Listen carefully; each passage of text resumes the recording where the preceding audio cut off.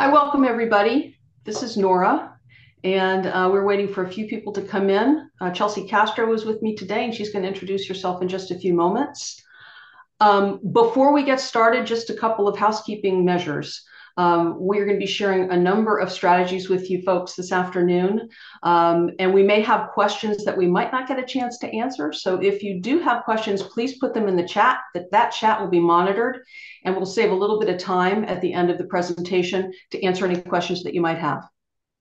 If we don't get to all of the questions that you have, we're also going to drop our emails in the chat, and you can just email us directly with any questions that you might have either today or if they come up for you later as you're working on some of the things that we talk about this afternoon.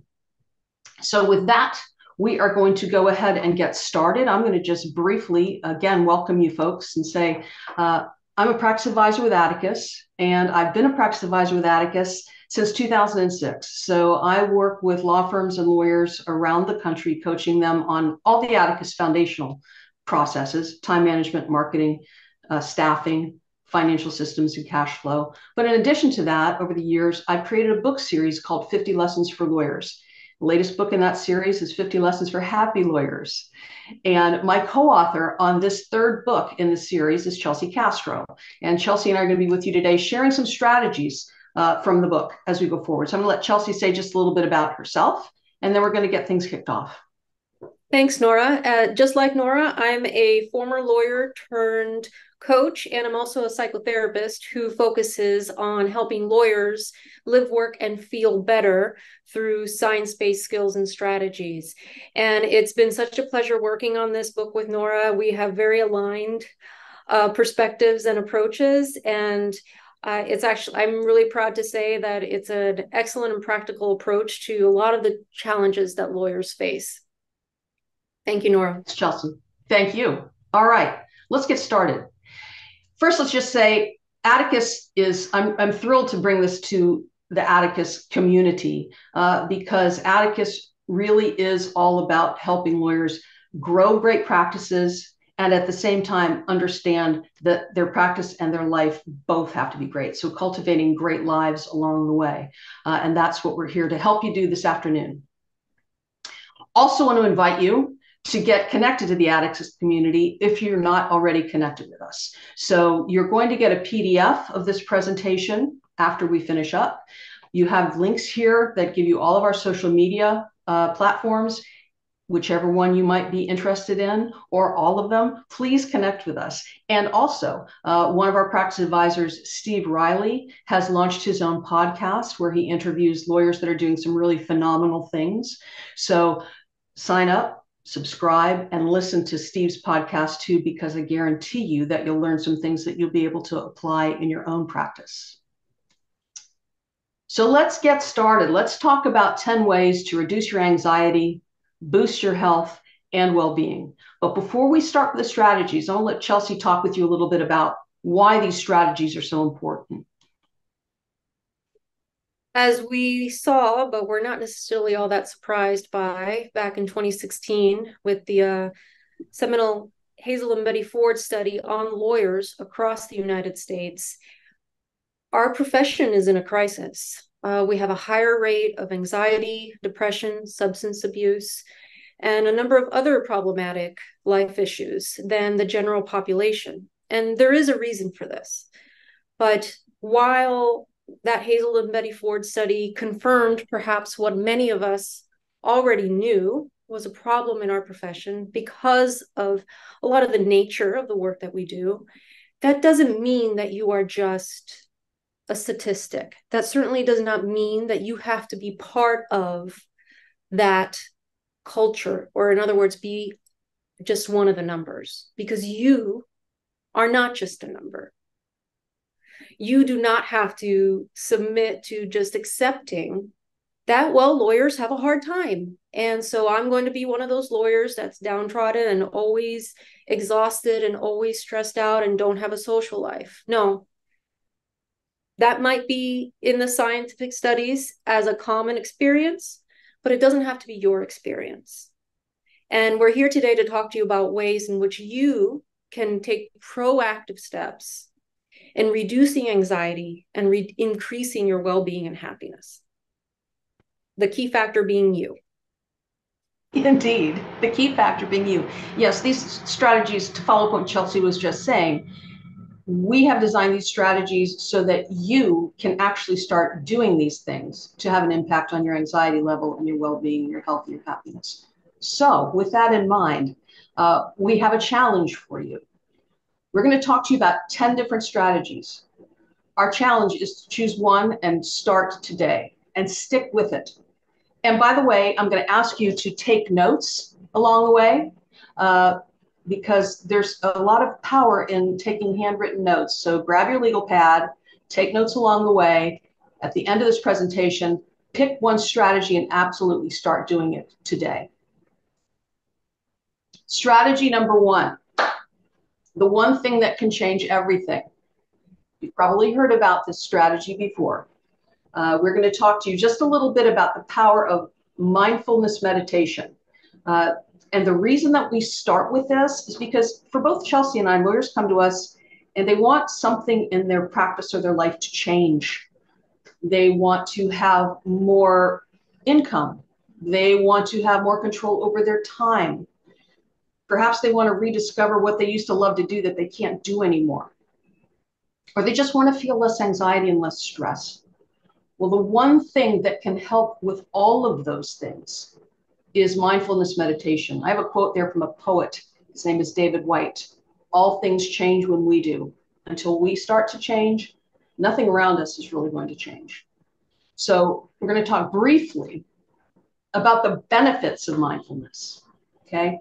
And let me just say this too, for some of you guys who are kind of like, they're talking about mindfulness again, meditation. I can't go there. I want you to think about it this way. The concept of meditation is kind of analogous to the word sports. So when you say the word sports, there's all kinds of sports, right? Football, baseball, golf, running, tennis, you name it. Meditation is the same. There are a lot of different types of meditative practices.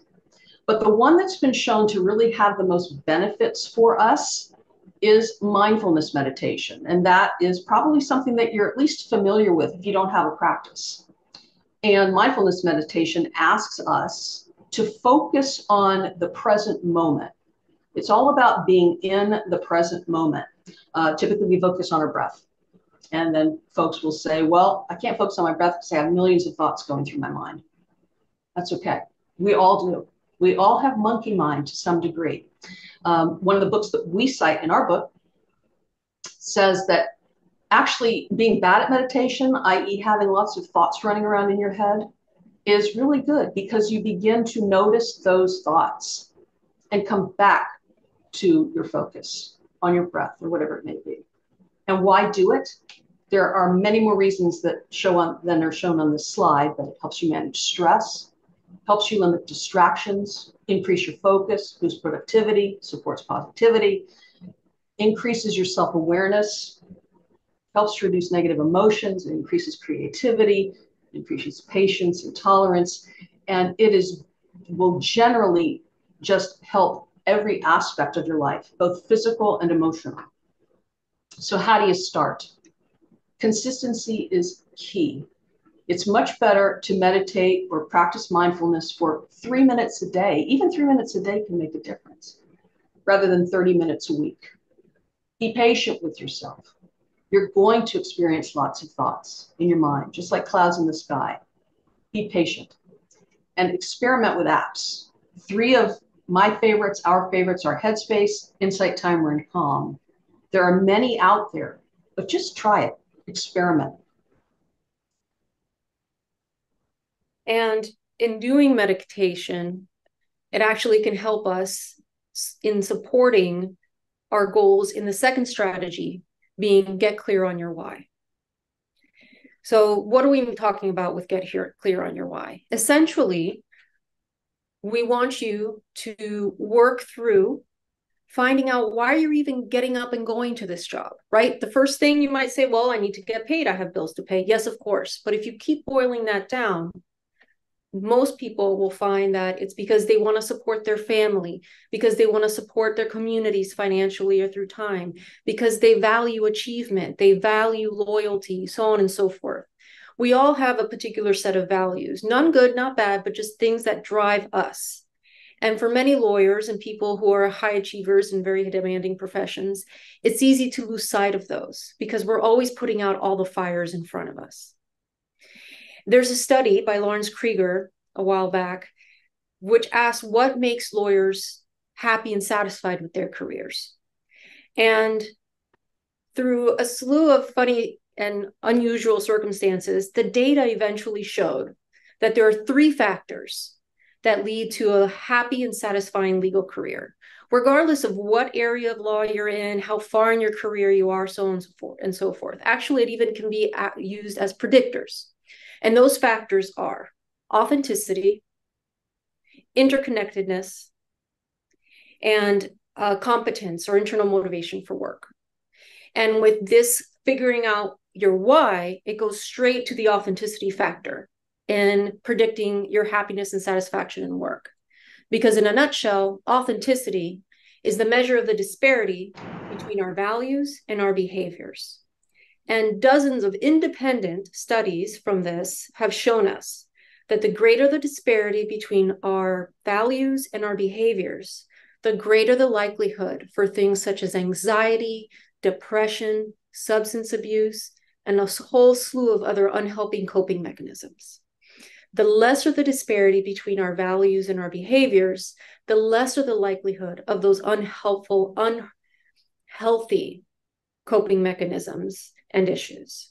So in boiling it down for our goal here, the more likely you are to be clear on your why, those values that drive your life forward with meaning, the more likely you are to be able to make choices that are aligned with those values, and thus decrease the likelihood of anxiety and depression. And then that brings us to our third strategy, as Nora already alluded to, rekindling your friendship with pen and paper. And yes, I totally support Nora's suggestion and want to encourage you too to take notes by hand. You know, do you remember taking notes by hand way back? I mean, I know that's how I went to school. It does say something. It may seem obvious to those of us who grew up in an analog era, but there's a few generations now who didn't. And studies have taken a look at the differences in learning and retention and have found consistently that when we actually take pen to paper to write things down, whether it's exploratory or planning, a list of some sort, whatever it happens to be, writing it down actually registers differently in our brains in a positive way. It improves our memory, it helps improve critical thinking, and it helps improve comprehension.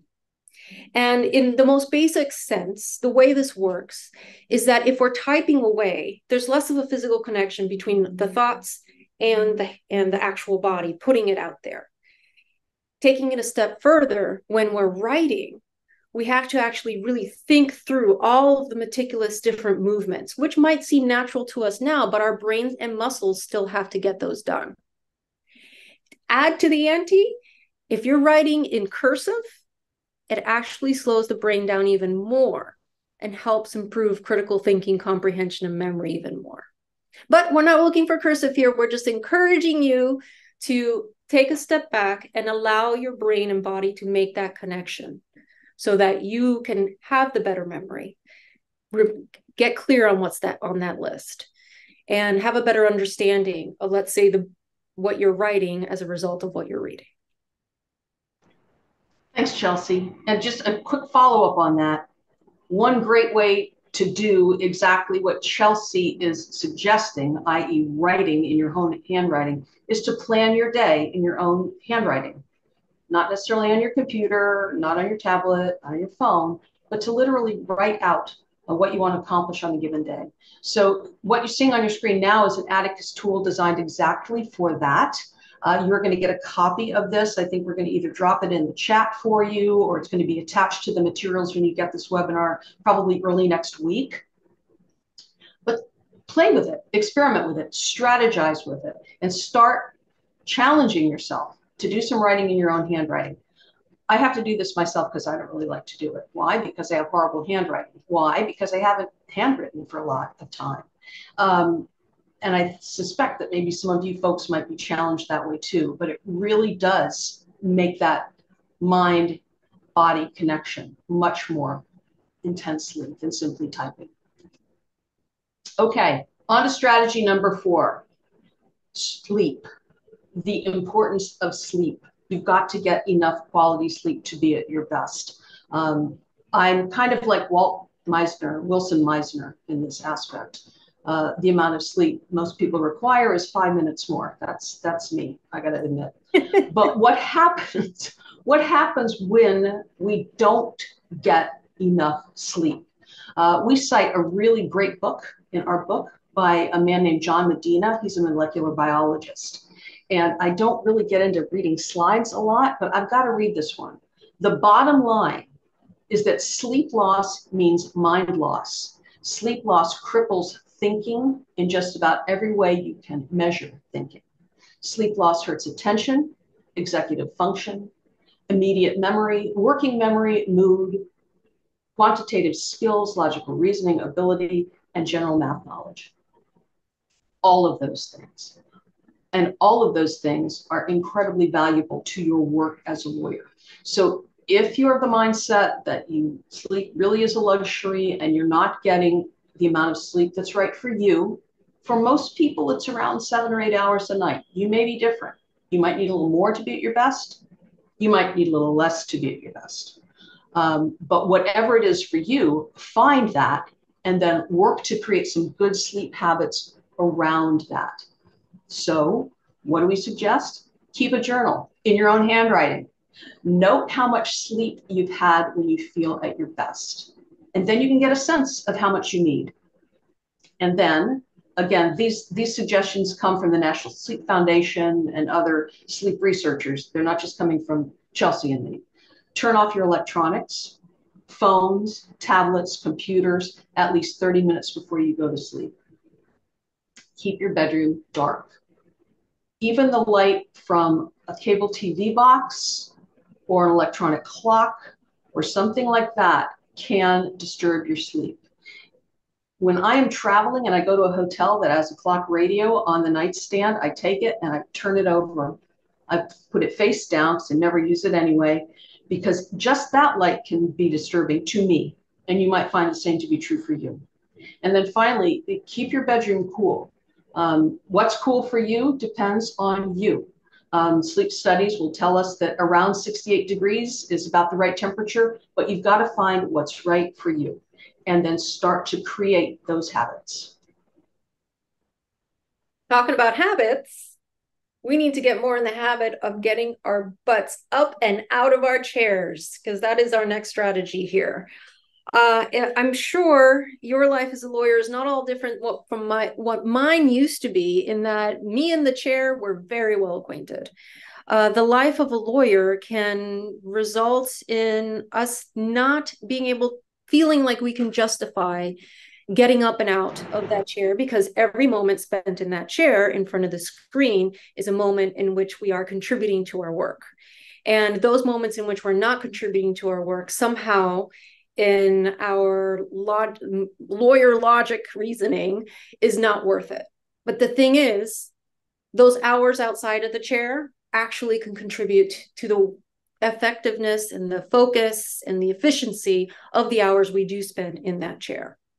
So as you guessed it, we're talking about exercise. And yes, of course, we could go on and on about how for decades people have been telling us you need to exercise at least 30 minutes of a session for 3 days a week, and so on and so forth. We all know we need to exercise more. But the why, especially for lawyers, is particularly interesting and important. Exercise has consistently been found, regardless of the type of exercise, to fight depression by increasing our serotonin levels in the brain. Serotonin is that hormone that helps us feel good about things. So by increasing our serotonin levels in general, it makes us more resilient, in fact, for the troubles and the challenges that we face when we're sitting in that chair. course, it elevates mood, and it helps us respond more effectively to stress as well. Because in the big picture, when we are, let's say, doing cardiovascular exercise, our brains and bodies are engaging in a fight or flight experience, but it's a safe one. And it's one that in the end, once we finish and conclude our exercise, we see that, hey, we have survived that tiger that was chasing us. And in a sense, that sort of healthy stress experience for the brain and body helps us train, if you will, for the stressors that we encounter in our work. When we're sitting in that chair and we're faced by those invisible saber-toothed tigers, because we've done that training outside of the office, we're better equipped to deal with the stressors that come in our daily work. And of course, then that brings us to our fight or flight. The more in tune we are with our bodies and our ability to notice the breathing, the heart rate, the more equipped we are to manage our responses to that. So again, when we're exercising and we're training that brain and body to calm down after a rigorous workout from that invisible threat, because exercise is like fight or flight, we are better equipped to tell our own bodies to calm down when there is an invisible saber-toothed tiger coming through the screen, because we have that mind-body connection, because we've laid those neural pathways already for how to calm the body down. So exercise can benefit you not just in the moment, but while you're still sitting in that chair typing away. Thanks, Chelsy. Before we go on to the next strategy, I just want to say something about this image of this woman running, getting physical exercise, which we know now through science is good for us, builds our heart muscle, etc. 40 or 50 years ago, you weren't likely to see people outside running around on the streets unless they were being chased by somebody. Because 40 or 50 years ago, we did not yet know and understand the benefits of exercise for our brains and bodies. And if you're taking notes right now, I'm going to ask you to jot this down, please. There's a book called Peak, P-E-A-K, Mind, by a woman named Amishi Jha, who is a neuroscientist at the University of Miami. And her book is absolutely a must read for anyone who wants to increase their focus, be more productive, be healthier, etc. And it is about her studies for mindfulness meditation. She's done a lot of work with the military throughout the years, and it's fascinating research. But the one thing that I wanted to say is that in her book, she talks about the fact that, 50 years ago, nobody was out there jogging. We didn't think it was important to jog. And most people thought it was kind of maybe crazy or a fad when it started.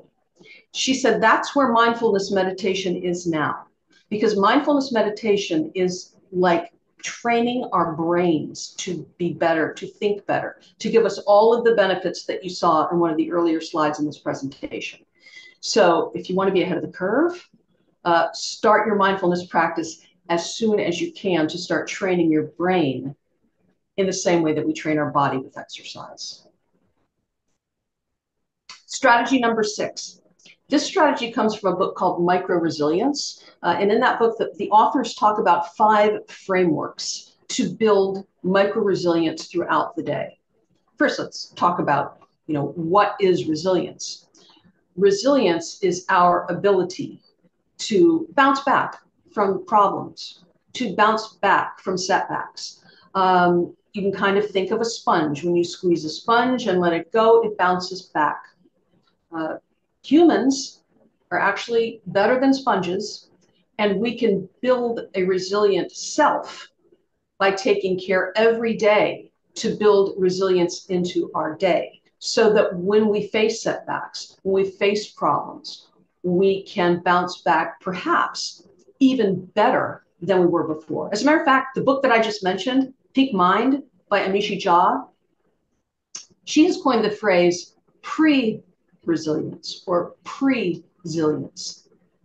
Mindfulness, according to Dr. Jha's research, helps us not be as affected by setbacks and problems than we would be if we weren't practicing mindfulness. You get how much I'm talking about the mindfulness thing? I do think it's really important. But let's talk about these 5 strategies. Number 1, refocus. So if you're an Atticus client or part of the Atticus community, you know how important it is and how much we talk about limiting needless interruptions throughout the day. How do you do that? By building focus time into your day. What is focus time? Uninterrupted time, where you're not answering emails, texts, phone calls, etc. Do your best to build focus time into your day so that you could refocus your brain on those things that you want to be working on and not be distracted by other things. Reset is the second thing.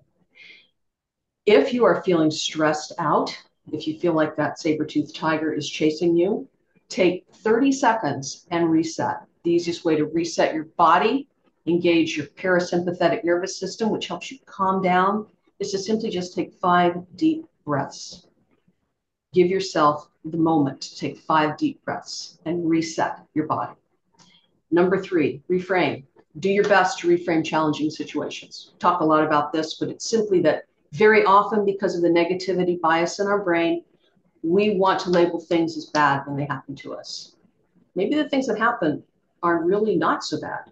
Maybe they're just things that happen to us. Do your best to reframe situations when you can in the most positive light that you can.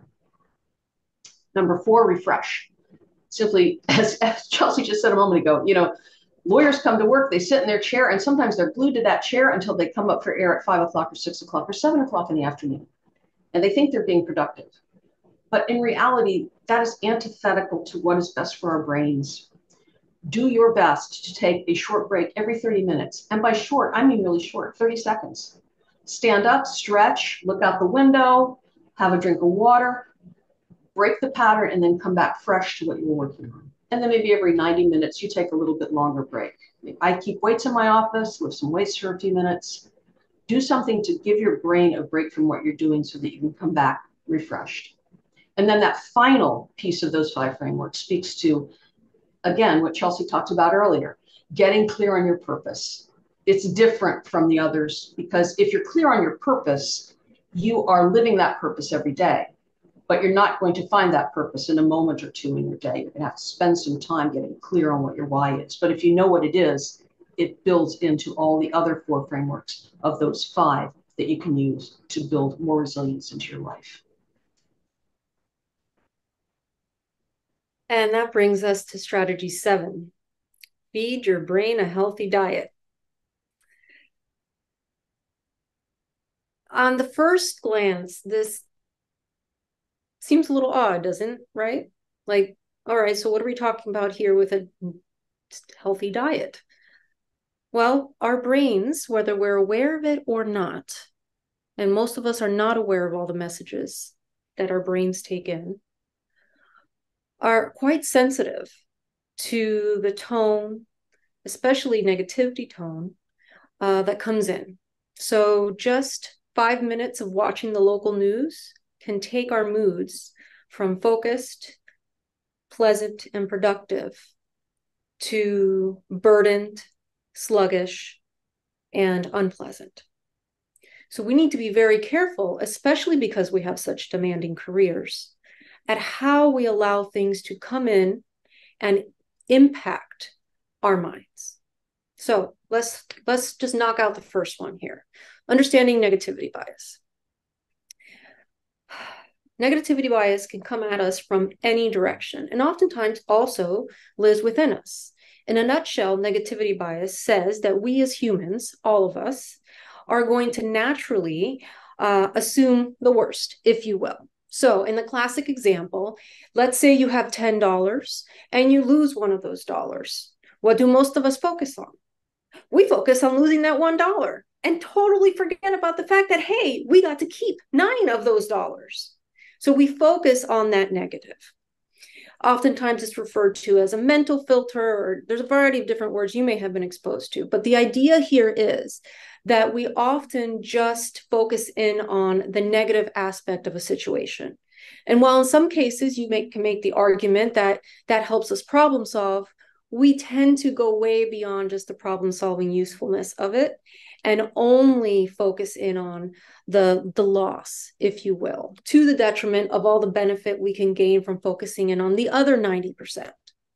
This also is true for when people communicate to us about certain experiences or about your own work performance. They might be focusing in on the negative, leading us to also only focus in on the negative naturally. And we have to work harder to realize that there's a bigger picture. Same thing goes for bigger methods of communication, like number 2 here with news notifications. We can understand that it's very fancy and exciting to get the real big, heavy headlines. However, because of how our brains work, we're naturally just going to attach to the drama, attach to the negativity, and forget about the bigger picture. So we need to be able to buffer ourselves from that, buffer ourselves from the onslaught of negative messaging. Even if in the big picture, there's more than just negative messaging, what our brain is more easily receiving is the negative messaging. So one of the most helpful recommendations is genuinely to turn off those news notifications. Turn off those notifications on your phone and on your computer.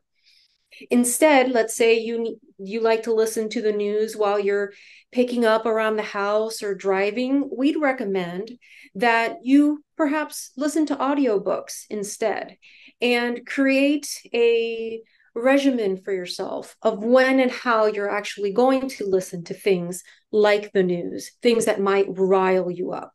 Now, please know, we're not saying that you should not be exposed or engage in whatever's happening in the news, but rather be thoughtful about when you expose yourself to these things. So that brings us to the news diet, 1 a day a week. For some people, that's what they need. They allow themselves to not be exposed to the news at all for 1 day a week, and that's it. And they get that opportunity to just breathe in and take a little bit more of a relaxing stance on things. And more importantly, they get to experience what it's like not to be bombarded by all that negativity messaging, so that they have a comparison to the other 6 days of the week when they allow themselves. Sometimes I work with clients where we actually designate just a certain time of day for a certain set of minutes that they expose themselves to this. So they can get the recap, but it's not a constant onslaught of all these burdens that are happening in the world. So long story short, whether it be from the internet, from your phone, from the news on the TV or the radio, or maybe that colleague down the hall that just can't help but point out all the negative stuff in the world, we need to create some distance so that our brains can focus on what's really important for us and not be drawn into that negativity bias with every aspect of our lives. Yeah, thank you, Chelsy. And so I have a question for everybody. If you do get news pushes on your phone from news organizations, how often are they positive? And you pick it up and go, oh, wow, that's great news. Chances are pretty slim, because people that push those out know what gets your attention. The negative gets your attention. All right, strategy number 8. If you're part of the Atticus community, you know this one. Choose your clients wisely. The greatest impact on your anxiety, health, wellness, stress, you name it, there are 2 factors: the people you work with in your office and the clients you represent. So choose clients wisely. The graphic that you see here kind of sums it up. In Atticus, we use the terms A and B to delineate good clients. Clients that you like to work with, they pay their bills and they do all the things you ask them to do. C and D clients, not so much. And perhaps they don't pay their bills. Perhaps they argue with you, they treat you poorly, or they treat your staff poorly. The challenge is those C and D clients, I refer to them as thieves. They steal your money because they don't pay you, or you have to chase them down to pay you. And they steal your time. Look at your own clients. If you have clients that are problem clients, I guarantee you are spending more time on those problem clients and they are causing you more stress and anxiety than they are worth. You're spending that time on those C&D clients and not spending time on your best clients. So what do you do about that? Take a serious look at the clients you represent. If you don't think you have any C or D clients in your practice, ask the people who work with you. They will tell you. And then ethically, professionally, appropriately, get rid of as many C and D clients as you can to make room for A and B clients. And then don't let any more C and D clients into the practice. If you let just one C or D client go, I guarantee you, you will feel a lot less anxiety. So, talk briefly about this concept in strategy number 9, recovery. It is essential for an athlete's performance, and it's essential for your performance. So what exactly is recovery? What am I talking about? Well, athletes know the importance of recovering. What is it? Recovery is the time that you are actually recovering from the exercise that you have engaged in.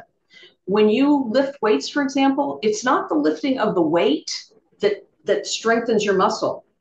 When you're lifting the weight, you're actually causing what are called micro tears in your muscle. What strengthens your muscle is when you rest after that exercise and your muscle rebuilds stronger than it was. Athletes know the importance of it, and you, as a legal athlete, should know the importance of it. The other thing that athletes understand is that you can't run marathons every single day. Every sport has its season. Every sport has downtime. You need to be able to build those concepts into the work that you do for your clients. And here's how. Number 1, build what athletes refer to as active recovery into your day. If you exercise, if you cycle or you run, you know there are times when you might push, you might increase the cadence on your bike or run faster for a minute or two, stress your body, and then come back to a state where you're more relaxed. You're still running, but you're not running as hard. Build those active recoveries into your day. Similar to what I spoke about with the 5 frameworks. Give yourself a time during the day to refresh yourself.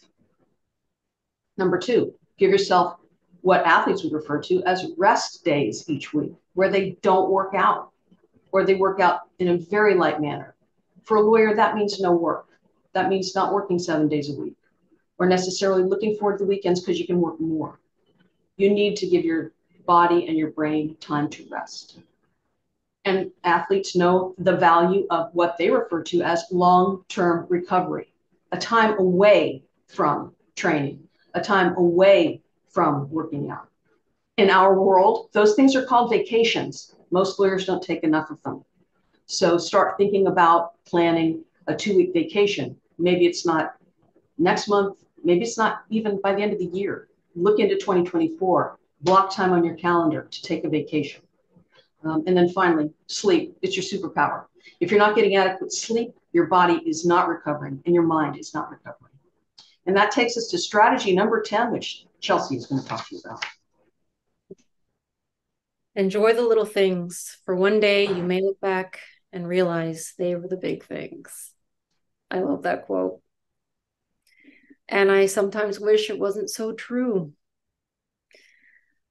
We'd like to take this last lesson, the strategy, to focus in on a gratitude practice. But before I dive in, I got to give you this caveat.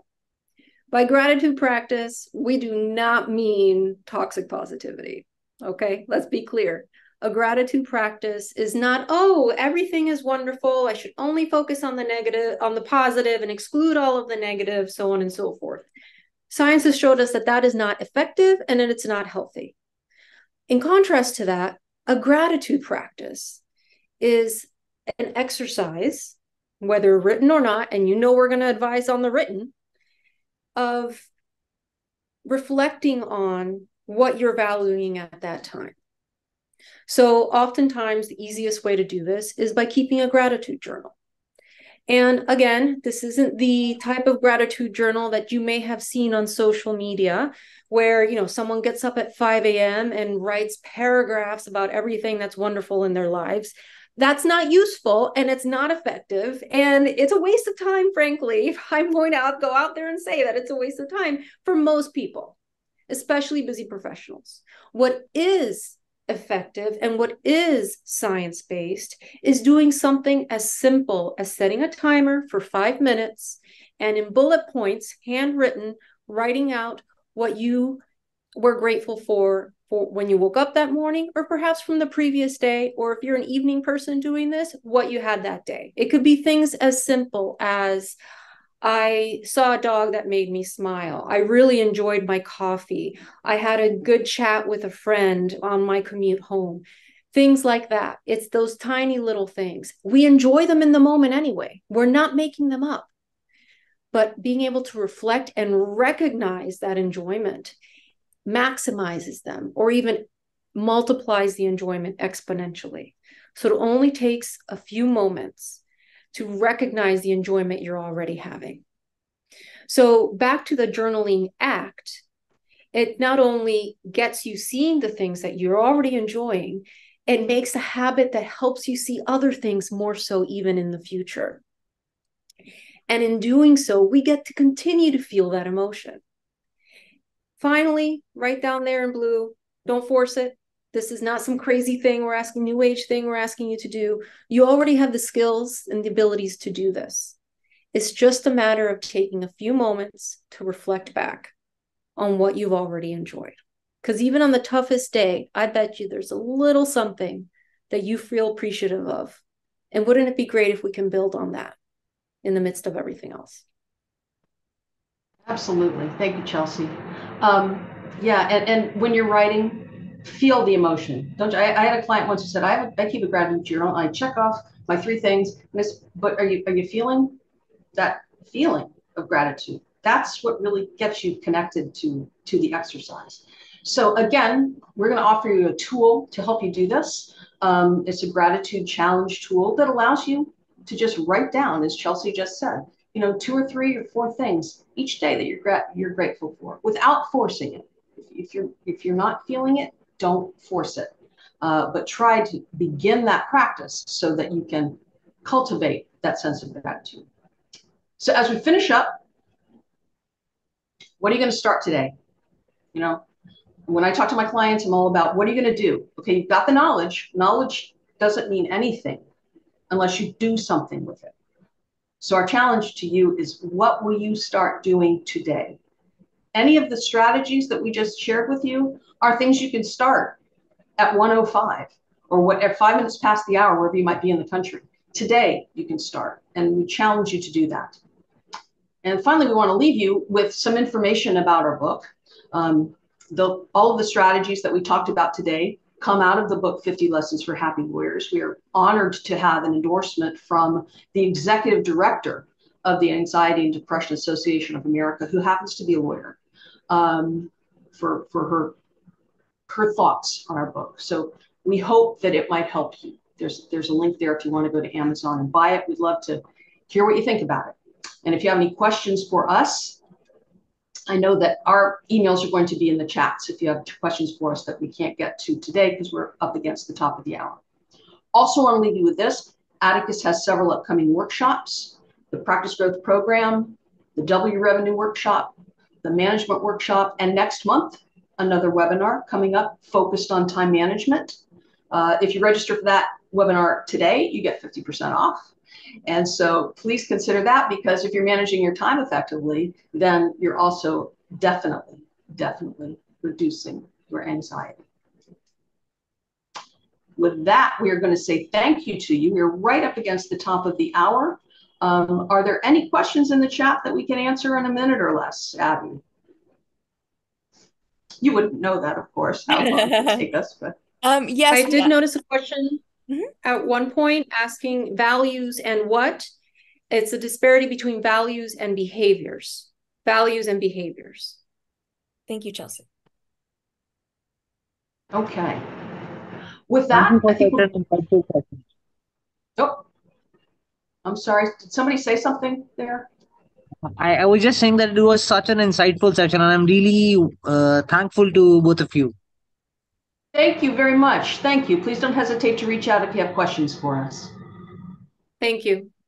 Thank you all. Have a great day. Hi, everybody. Thank you for joining.